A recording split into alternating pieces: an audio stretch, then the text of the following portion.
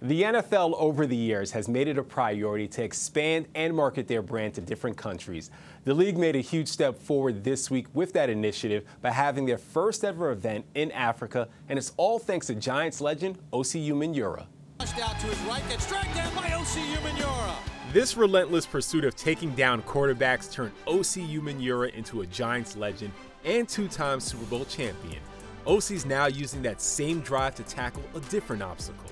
A lot of respect goes out to Roger Goodell for actually, when I came to him with this idea, just embracing it immediately.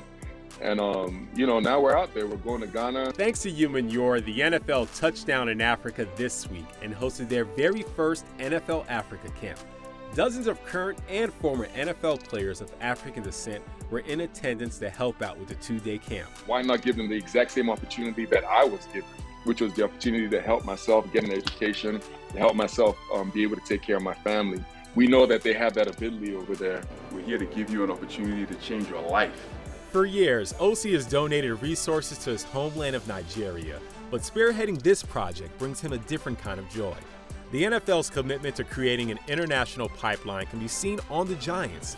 The team signed Nigerian prospect Roy Emba Etika, who was discovered through Osi's Uprise program. If this guy was in America, you're talking about a first-round pick. You're talking about a guy who would have went to the University of Alabama or Texas. He has that kind of ability and that size, and that intelligence also.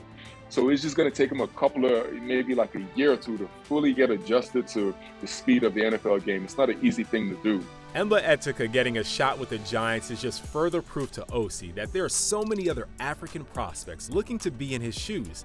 The hope is the NFL's first Africa camp can find them.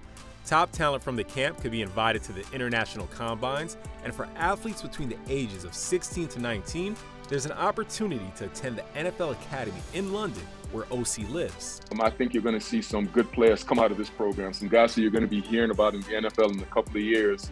They're going to come out of this program, and you're going to be able to see the origin story of some of these incredible athletes. All it takes is a team to take a chance on a player, and Osi is providing that platform for so many. The league says it currently doesn't have any plans to have a game in Africa, but there are 5 international games this upcoming season, including one in Germany.